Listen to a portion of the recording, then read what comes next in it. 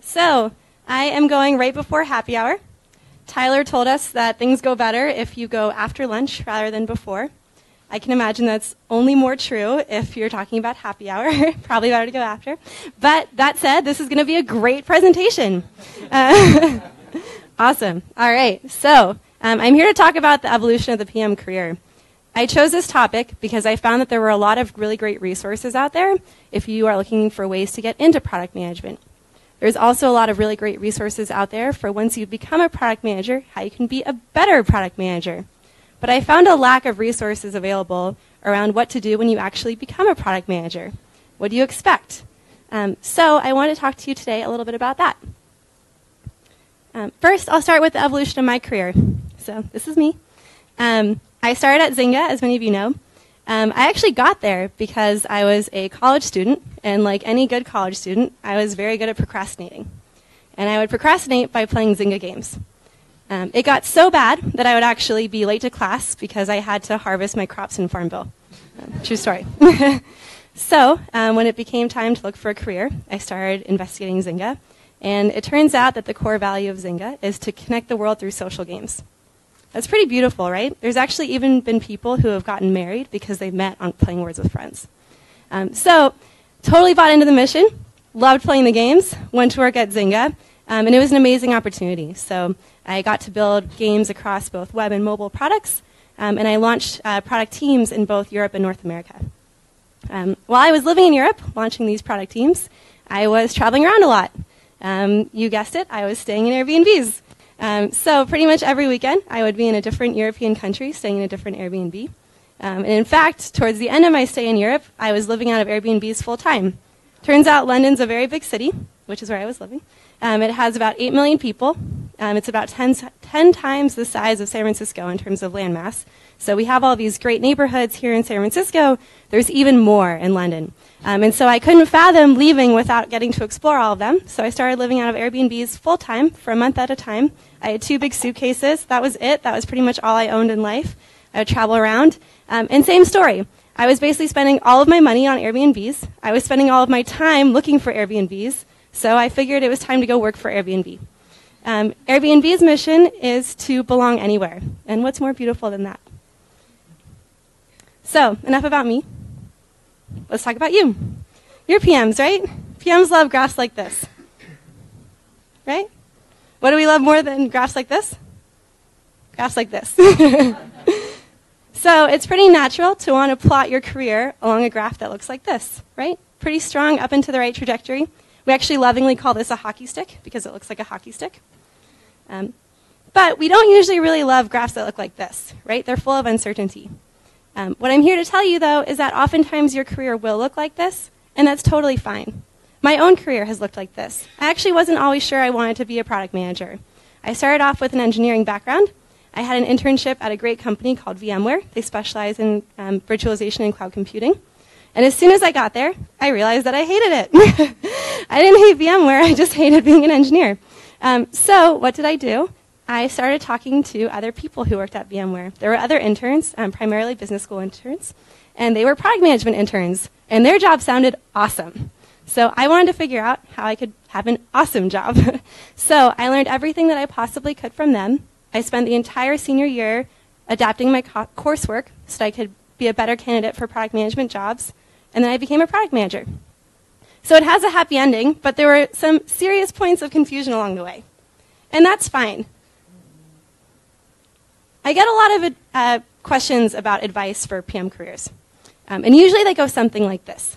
The question starts off with, I'm trying to decide whether or not I want to be a manager. And we'll talk about the pros and the cons. Usually there's some concern that if you move away from your technical skills, it'll be too hard to go back later, or management just feels like the right thing to do next. There's also a lot of questions like this. It's a great company, but it would mean a pay cut, or it would mean a title cut. And that doesn't sound so great, right? The only question I hate more than this is this one. It's a great opportunity. I would be a senior director. What's the problem with these? They're all super short-sighted, right? These are not the right reasons to join a company. These are not the right reasons to pick a career. They're the right reasons that maybe you want to optimize for the next year or so of your life. But you'll probably be working for about 50 years. That's like an unfathomably long period of time, right? My dad just retired this year. Hey, Dad. He's 67 years old. He would probably hate me for telling you that. But 67 years old, he worked for about 47 years. That is a long time. So what can you do during 50 years? Turns out you can do a lot of things. You can be a manager. You can be an individual contributor. You can be a manager again. You can be an individual contributor again. And you can change your mind about 100 times. You can work for a big company. You can work for a small company. Or better yet, you can work for a big company and then a small company and then a big company. So the great news is you want to optimize your career for 50 years, and you can accomplish a lot in 50 years. Throughout this presentation, you'll see that I really hone in on a few key points, and this is the first one. Think about your career in terms of a 50-year trajectory and optimize for that. Cool. So even 50-year-long careers have to start somewhere, and in the product management career track, it typically starts off as an entry-level PM. This is called different things at different places. You might see like APM, which typically stands for Associate PM, or RPM, like a rotational PM, or very creatively, every once in a while, you'll just hear PM level 1, something like that. Usually what it means is that you do work with help. So what does that actually look like? For each stage in the product management career, we're going to talk about things that you'll do, and then things that you'll learn. So what are some things that you do as an entry-level PM? Typically, you'll iterate on existing products. This is a good thing. You'll be overwhelmed by the amount of responsibility that you typically have as a brand new PM. But the good news is that you'll be working on products that ideally are pretty risk adjusted. That way, if you screw up, you don't screw up too bad. Good news for everyone, right? Iterating on existing products can still be really fun and exciting because iteration doesn't have to mean that it's really small. You can have really, really large iterations. In fact, for those of you taking product school right now, you'll often hear us bring up the example that the iPhone camera is an iteration, right? It wasn't until the iPhone 4 that the iPhone camera got really, really good. And today, you can't even really imagine using anything other than your phone to take a picture. That's an example of an iteration. A product manager worked on that. You'll also learn to work with other disciplines. For some of you, depending on what you did before you were a PM, this might be the first time you're doing that. You'll work with marketing, engineering, design, data science, content strategy, and many more. What's exciting about this is they'll all come from diverse perspectives. And what's exciting for you is that you'll get to know lots of different people around the company. Lastly, you'll start to interpret and present results. So as you're building these products, they'll have impact on the business. It's your job to synthesize that impact and present it in a way that people can understand. More importantly, though, as you're doing all of this, what are you actually going to learn? Firstly, you learn that experiment results are never what you expect. Tyler already gave my favorite example about this earlier today, but Dan Ariely has this famous experiment where basically giving people more options, even when they were obviously bad, performed better than giving people fewer options. I've seen this countless times across both Zynga and Airbnb. Sometimes you might make a button bigger. When you make a button bigger, what do you think will happen? More people click on that button, right? Uh-oh, you shipped it, and fewer people are clicking on that button. Well, we didn't expect that, right? Here's the problem. People, by nature, are irrational. Dan Ariely, author of this experiment, wrote an entire book about it called Predictably Irrational. So if you try to predict how people are going to respond to your products or what the results of an experiment will be, you'll probably be wrong. And you'll learn that very quickly. Next, you'll learn that human emotions are incredibly complex.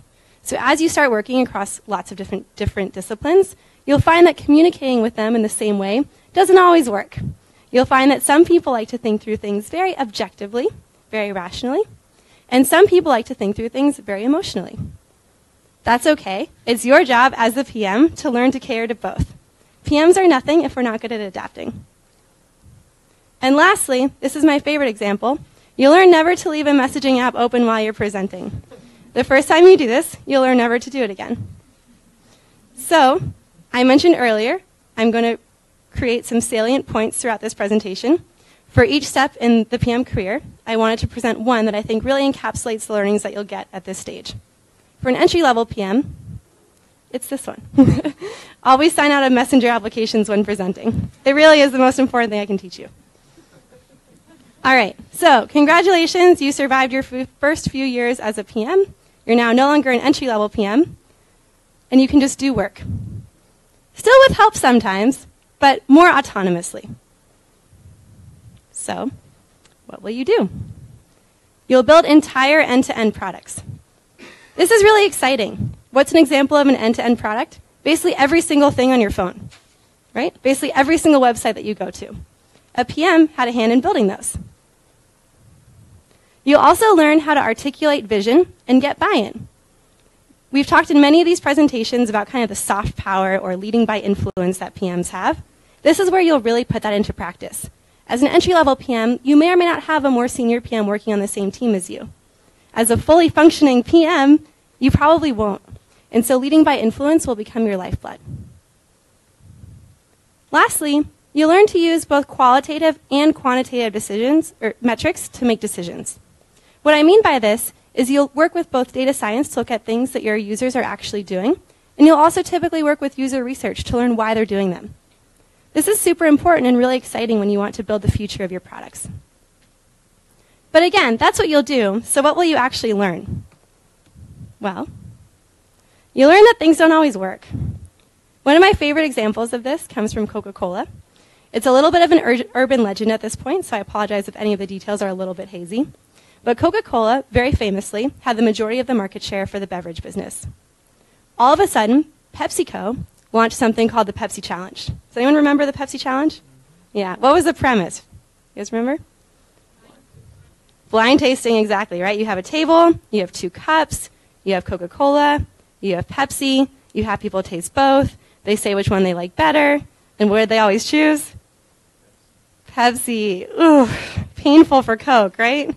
Yeah, this is broadcast everywhere. Pepsi put a lot of marketing dollars behind this. And so what started to happen? All of a sudden, it was actually working. Pepsi started actually taking market share away from Coke. And so what did Coke do? Coke said, well, we have a problem. Pepsi tastes better than Coke. We need to make Coke taste better than Pepsi. So they created a new formula for Coke, and they tested it. They ran user research groups. They put it in front of people on the streets. And the feedback they got was awesome. All of a sudden, Coke tastes better than Pepsi again. Yay! We did it, right? Cool. So let's put it on the shelves, and let's call it New Coke. Awesome. New is better than old, right? Coke's better than Pepsi. It's going to work brilliantly. What happened? Does anyone know? Yeah, it did not work brilliantly. Unfortunately, nobody bought it. So even though it was well-researched, even though it was done with the best intentions, it didn't work. So luckily, the story has a happy ending, for Coke at least. They decided they had another brilliant plan. They were going to roll it back. All of a sudden, we're going to put our old Coke back on the shelves. But if we do that, we're kind of like admitting failure, right? That's not so great. So what are we going to do instead? We're going to put our old Coke back on our shelves, but we're going to call it Coke Classic, right? That's like nostalgic. That's not failure. That's beautiful. This brings you back to your childhood. So Coke Classic goes back on the shelves. All of a sudden, what happens? Coke regains their market share. Happy endings, right? So things don't always work, but that's okay. Just learn from your mistakes. You'll also learn the importance of proactive communication. So we like those graphs where things are going up and to the right, right? What happens when things are not going up and to the right? You start getting a lot of questions. What do we do to avoid questions? We send out proactive communication. So this will be your best friend. When things don't go well, or honestly, even when they do, you want to make sure that you get ahead of it so that you can control the narrative. There's nothing more important than sending an email with great results, celebrating the team, except for maybe sending an email about bad results and explaining why it's happening.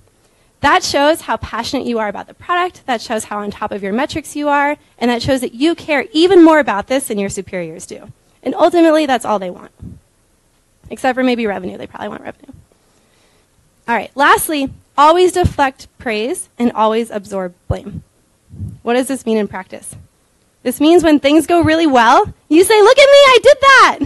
And when things didn't go so well, you say, ooh, that was the team. I had nothing to do with that. No, right? No one wants to work on that team. That team sounds horrible. What this actually means is that when things go well, you thank the team, and when things don't go so well, you take accountability. Doesn't sound that fun, but I promise you that as a product manager, people will find a way to give you credit anyway, so as much as possible, you want to deflect that towards the team. So, as a PM, what do you think the primary lesson is? Deflect praise and absorb blame. All right. Congrats, guys. You did a great job as product managers. The next step in your PM career is you get to manage product managers. You get to help others do work. So, what does this actually look like? It means you'll spend a lot of time attracting and retaining top talent. This can mean anything from writing job recs, not very glamorous, but super important, to making sure that those people who are actually on your team are unblocked, they're passionate about the vision, they're excited, and that they're learning and growing. This is one of your primary responsibilities because without a team, you can't do as much as you can with a team. You'll also start to develop frameworks for giving advice and solving problems. As a manager, you'll get asked a lot of questions. Sometimes it'll be about things that you personally have never experienced before. How can you possibly give advice about something you've never experienced before? You can develop a framework. This will be a great way to help aid you aid other people.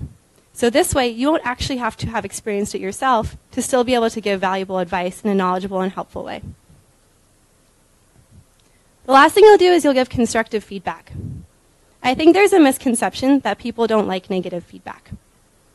If I tell you that your writing style isn't great, that's negative feedback, right? Does that feel good? Not really. But if I help coach you about how to have a more effective written communication style, is that helpful? Yeah. Are you going to come back and thank me one day because you're now better with written communication? Probably. So do you guys like that kind of feedback? Yeah? Can I get some nodding? Come on. Yeah, there we go. Now we're talking. Cool. Thanks, people online, too. You'll learn to give constructive feedback. That's actually helpful. So, that's what you'll do. But what will you learn? You'll learn to become a better PM yourself. There's this famous quote that often gets attributed to Albert Einstein, which is that if you can't explain something simply, you probably don't understand it. I don't really know whether or not Albert Einstein said that or not, but what I do know is that there's this guy named Richard Feynman. Richard Feynman is a Nobel Prize winner in physics, and he has this theory called the Feynman technique. And what the Feynman technique says is that the best way to learn something is to explain it to others. And so what you'll find is that very organically, as a manager or product managers, you'll be explaining lots of techniques to them. You'll be formalizing concepts and creating frameworks. And this, in turn, will actually help make you a better product manager, because through explaining, you'll start to understand the concepts better yourself. You'll also learn the great feeling of watching someone else blossom. As a product manager, or a manager of product managers, the highs will be a lot higher. The lows might sometimes be a lot lower. There's nothing more cringeworthy than somebody you manage sending an email that you know is just not a good email and is going to kind of explode in their face. But there's no better feeling than watching somebody who you manage get promoted for the first time, or write their first experiment results write-up, and it's amazing.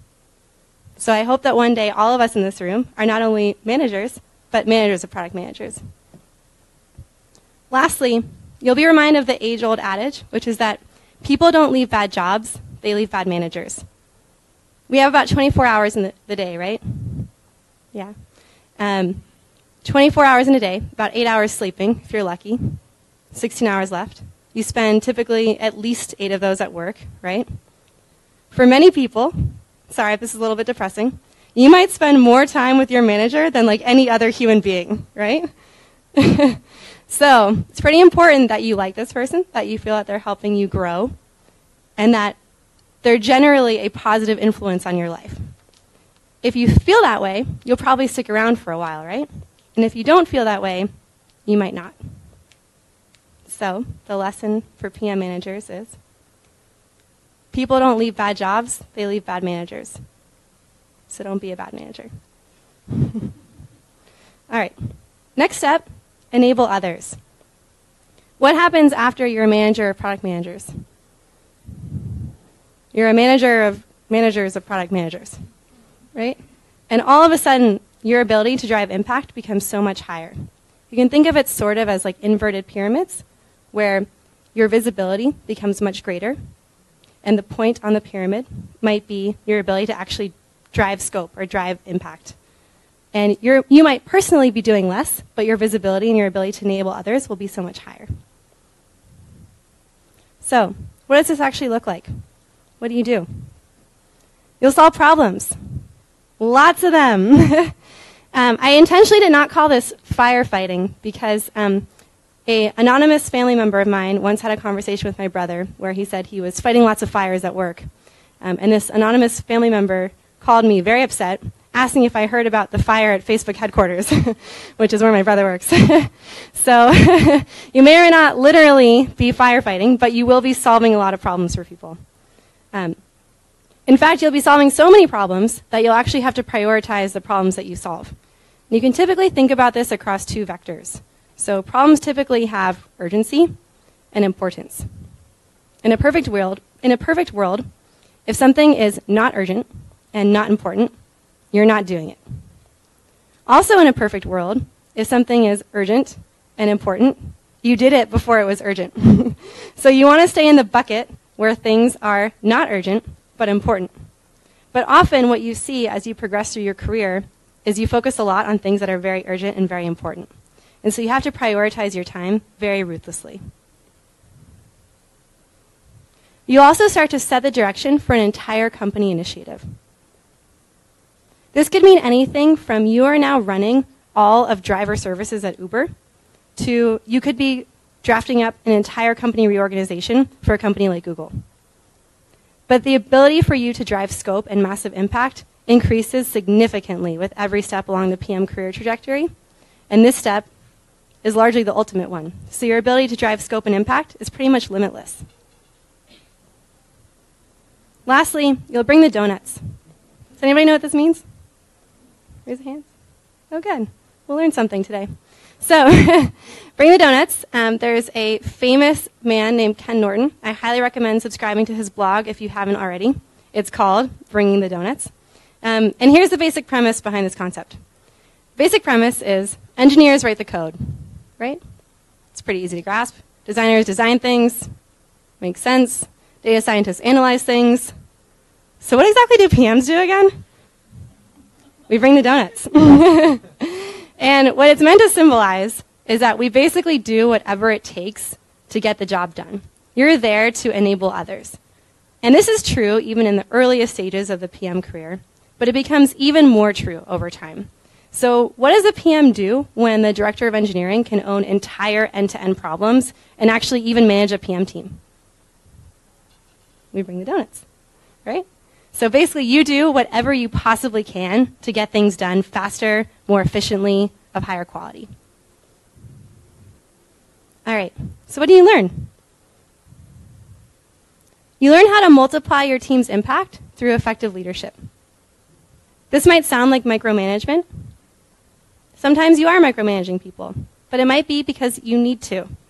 Sometimes it means just getting out of people's way and letting them do their work, because that's what will make them most successful. It's your job to identify where you can have the largest impact, to multiply the efforts of your entire team, and to do that. You'll also start to build out your product philosophy. What I mean by this is you'll be able to answer higher order questions. So how many of you have called customer support for, honestly, any company recently, and gone through that fun little game of press 2 for X, press 3 for Y, press 4 for Z? Yeah? People know what I'm talking about? Cool. How many people find that to be an enjoyable experience? No hands. Great. Yeah. So why do companies do that? We all know what it is. We all know that we hate it. So why do people do it? Well, customer support is typically the highest operating expense for companies. So if they can automate it as much as possible and route all these issues so that they can be solved as quickly as possible, they can reduce their highest operating expense. That sounds pretty good for the company. But who suffers in this situation? Customer, right? So what do you do if you have something that's good for the company, bad for the customer? This is where your product philosophy can help, because that's actually a pretty fundamental core question. And your product philosophy can help dictate what the right answer is.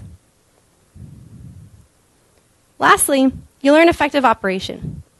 So the fact that we're even talking about customer support routing is emblematic of just how much your impact and scope increases as you move up the PM career trajectory. All of a sudden, you might be responsible for operating an entire arm of an industry, let alone a company. And that's pretty massive. So, what's the lesson for manager of product managers? Craft your product philosophy. This might feel a bit abstract, so I wanted to walk you through mine. This is it. Pretty simple, right? One sentence. Customers first, business second, ego last. So what would I do in this situation where customers are losing, but the business is winning because it's really hard to contact customer support? Any guesses? Spend money. Yeah, exactly. It's important, right? It's important that the customers have a great experience. If I had a different product philosophy, business first, customer second, I might make the exact reverse decision. And neither one is honestly necessarily wrong. It's just innate to who you are, and it's important that you understand that. So, in summary, starting out, you want to plan for the long term. Think of your career in terms of a 50-year trajectory. Entry-level PM, what do? You do work, largely with help from others. And that's okay. It's risk-adjusted.